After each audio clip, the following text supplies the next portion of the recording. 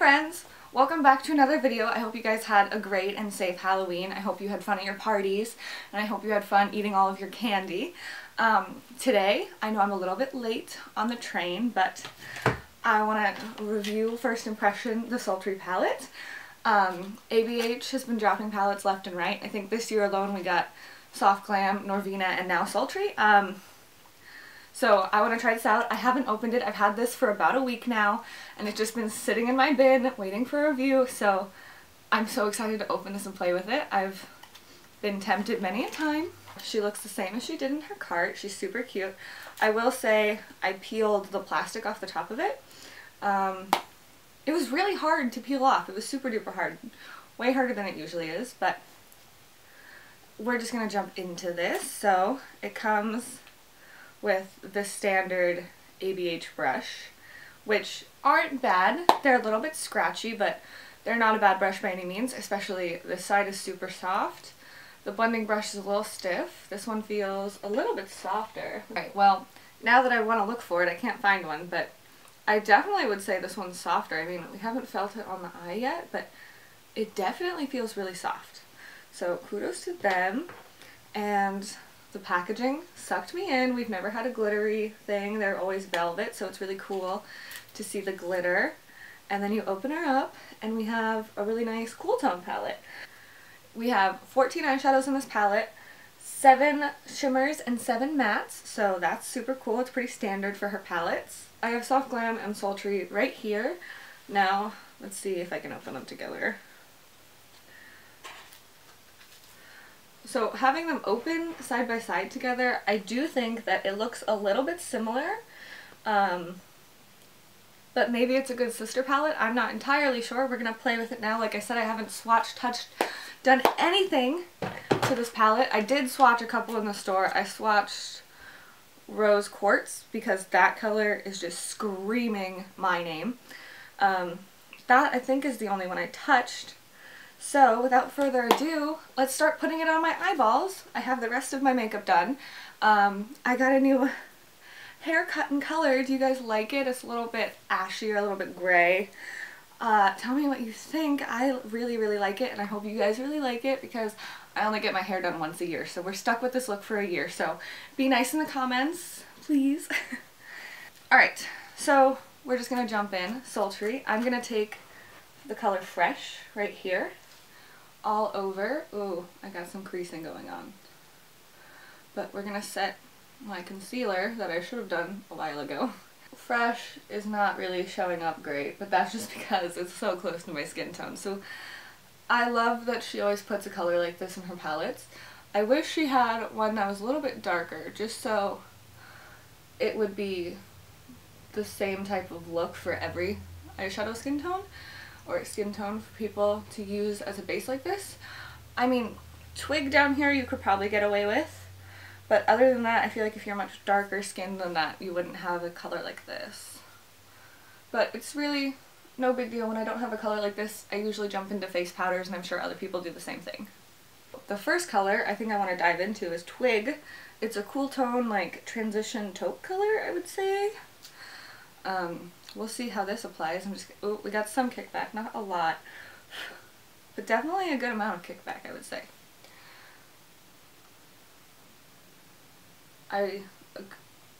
Ooh. This is darker than I expected.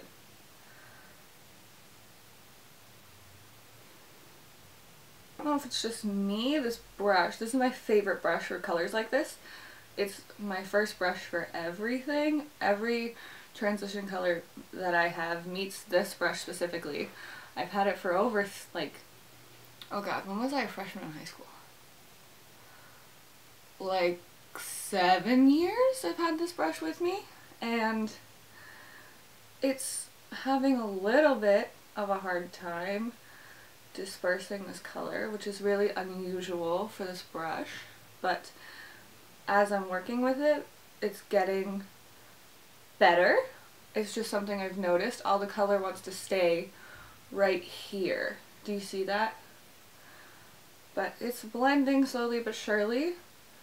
It could just be that maybe I didn't set my concealer white, right, and it's all sticking right here. I don't know. We'll see what happens on the other eye.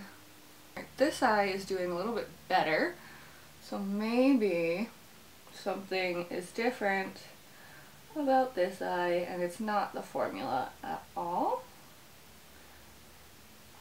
Now, by the end of this video, I want to conclude if I could only have sultry, soft glam, and maybe even modern renaissance, which one I would get. Right now, based off of the lineup, I use soft glam the most. I use that one a ton, but every time I use my modern ren, I fall in love even more. I love it. I'm a huge warm tone girl. This cool tone palette makes me a little bit uncomfortable with the shades, but I really like them so far. I think this has a lot of the icier, like lighter colors that I think soft glam needed.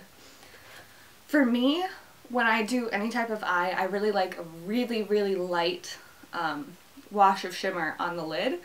And with soft glam, I thought the options were too dark. So I feel like with these colors, you're getting a little bit better selection because you have the dark one here like teak, and then you have steampunk and ember, which are darker, but you have cyborg and rose quartz and pearl that are really, really light. So I really like that about this. We'll keep playing with it and see what we think. So we're going to take a little bit of birch right here, which did not have as nearly as much kickback as twig. So I'm going to take birch just at the same places. This brush is dirty. We're going to try another brush and birch, and now we're going to see what happens.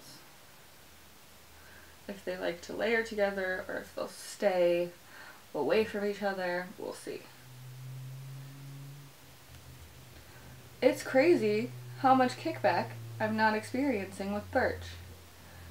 Compared to twig, I thought this was going to be like a really dusty palette, but I'm really not getting much kickback at all with twig. And it could be that this brush is softer than my BH brush I just used. I don't know.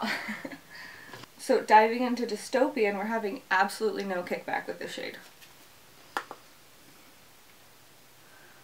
I'm gonna stamp that right in the outer area of the eye. It's placing color beautifully. This might be my favorite shade so far. There's no kickback, and she's staying exactly where I put her. We have a good shadow right here. So what are you guys thinking this far? How are we feeling about this look? I am liking it thus far. I think I want to take it a step up and go in with Noir. Now, I know what I'm getting with Noir because it's in every one of the palettes that I own. Well, it's in, what is it in? I think it's in Norvina. I don't own Norvina. I can't speak to that. I'll look it up. I know it's in Soft Glam. I have it in Soft Glam. It's not in Modern Renaissance, but I feel like it should be, so I've definitely played with this color. There's no kickback with this one. Let's see. Diving into Soft Glam, let's just check. She's a little bit more powdery than Sultry, but she is beautiful. Very, very rich in color. Looking so pretty. Okay. I'm also not getting any fallout on my cheeks. I was worried about that because I did my foundation and everything, and my blush and my contour, and I didn't want it to be ruined, but I'm not experiencing absolutely no fallout at all. Nothing is on my cheeks. Usually to get these colors to really pop, I would cut the lid and apply the eyeshadow on top of the concealer. But for testing purposes, I just want to take my finger, which is how I apply all of my shimmer eyeshadows most of the time. I want to take my finger, pack it on, and see what it looks like without concealer under it. And if I need to, I can wet my brush and blah blah blah thereon and so forth. But, guys, do we want cyborg or Rose Quartz. Rose Quartz is the only one I've swatched, and I can tell you it's beautiful. But Cyborg is like calling my name super hard. I think we're gonna go with Cyborg, which is crazy for me. Anyway, okay, so swirling in. She's got a lot of pigment. Oh, wow. Wow. That was like one circle around the pan, too. Oh my gosh. She's got some pigment. That she does. Okay. I feel very festive in this look. I feel like the tinsel on your Christmas tree right now. It looks so good. Let me get a different brush and just make sure it's seamless. I'm really liking this look. It's really glitzy. Definitely a lot. So I'm satisfied with the top of the eye right now. I'm going to get to the under eye, and I'm going to grab a mixture of twig and birch. And we're going to start by just putting that underneath. Okay, I'm so sorry. You didn't see me apply any eyeshadow on my under eye because my camera decided to die. But I applied some eyeshadow underneath, and then I added some mascara, and I'm ready for my final thoughts. We're not talking about the quality. The quality of both of these is incredible. I love both of these, and I'm happy to have both in my collection. But if you are on a budget and you're buying a Christmas present for someone and you could only pick one of these, I gotta give it to Soft Glam. Soft Glam, well, actually it depends on what you want. If you want warm neutrals, which is me all the time, Soft Glam just has burnt orange, sienna, rustic, cypress, umber, mulberry, and it has it. Like, it has the it factor. However, if you already own Modern Renaissance, then my opinion changes to this, because Modern Ren has these warm neutrals and it has a lot of the same colors as Soft Glam. But if you were going to get 1 out of 3, Soft Glam all the way. It's got warm neutrals, it's got your shimmers, your mattes. It's overall a great eyeshadow palette. If you already have Modern Renaissance, then Sultry all the way. Sultry would go so well mixing with them. If you added, especially if you added any of these warm glitters over here on this half, it would be beautiful with it. But overall, I think if you are trying to get one, Soft Glam is great. If you're more of a cool tone person in general anyway, and this doesn't really speak to you, I feel like this really will.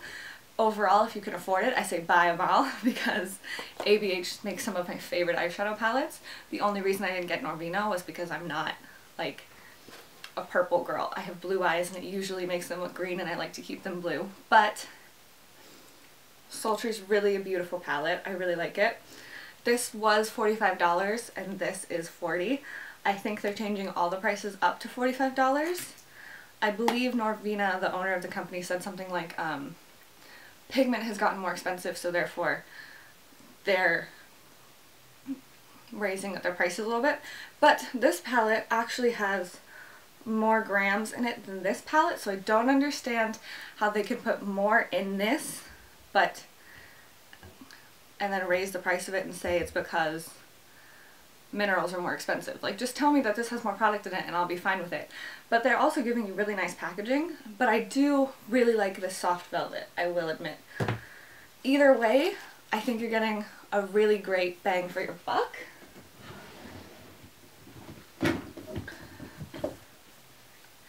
Really, any of these palettes are a good option. They look beautiful together.